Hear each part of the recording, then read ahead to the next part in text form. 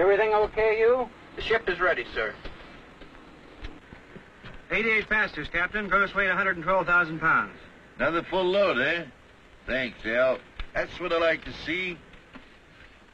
Now, for you folks who've never been up on a flight deck before, this is it. The captain and the pilot have the flying controls at their fingertips at all times. While over here, the engineer is very busy with the engine instruments. These are the throttles, just like the accelerators on your car. One for each engine. 2, 3, 4. This is the control column. And with it, you fly the airplane. To the right, to the left, down, up, and here are your rudder pedals down below. The airspeed indicator shows just that, how fast we are going through the air. The altimeter tells us how high we are. This vertical speed indicator tells us our rate of climb or descent. The automatic direction finder? Well, that's just what its name would imply. It points to where we want to go when we tune in a radio station with it. This is the flux gate compass. And this one is the old reliable magnetic compass, just like Columbus had when he came over here. This is the omni-range bearing indicator. This is the localizer and glide path indicator, about which we'll talk a little bit more later. This is the artificial horizon. It shows the attitude of our plane with reference to the real horizon. And of course, you know that we have radio contact at all times, ship to ship, ship to ground, 2 or 3 transmitters and receivers. Now, this plane has already been very thoroughly checked by the maintenance department, and during the last hour, it was checked by our own flight engineer. But that's not enough. The pilot and the captain have 1, 2, 3 lists of checks to make before we start down the runway to take off. Okay, Dick, we'll do the before starting engines check, huh? Right. Oxygen mask. Immediately available. Brake selector. And so on through 39 separate items. Now, you passengers wonder why we sit and wait sometimes at the end of the runway.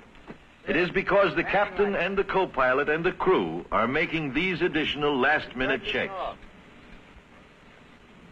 Well, I guess we're ready to wind them up, Dick.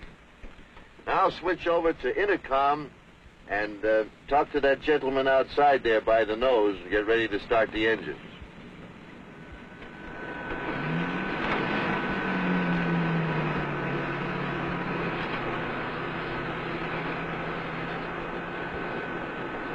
Ground to cockpit.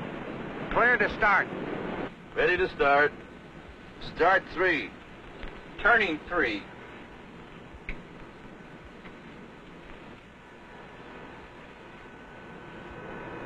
Contact 3.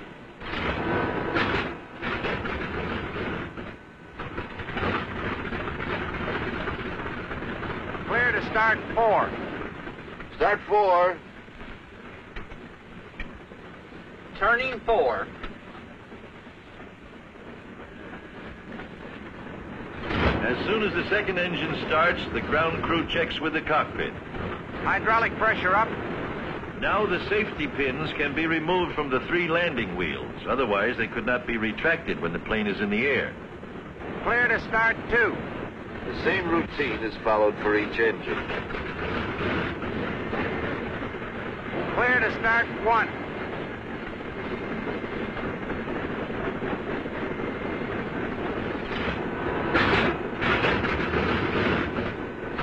When the engines are all turning, the cockpit team goes through another checklist routine.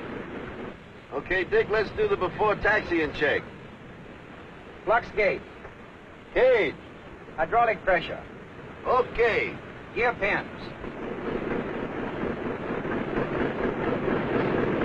3 pins.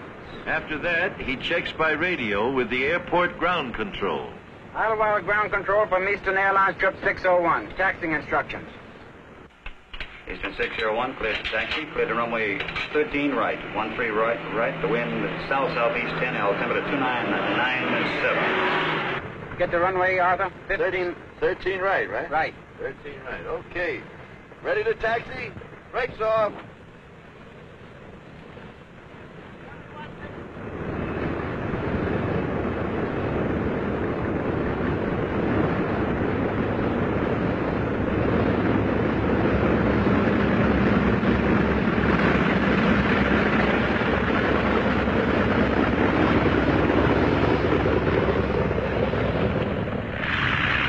Ground control having given us permission, we taxi over to the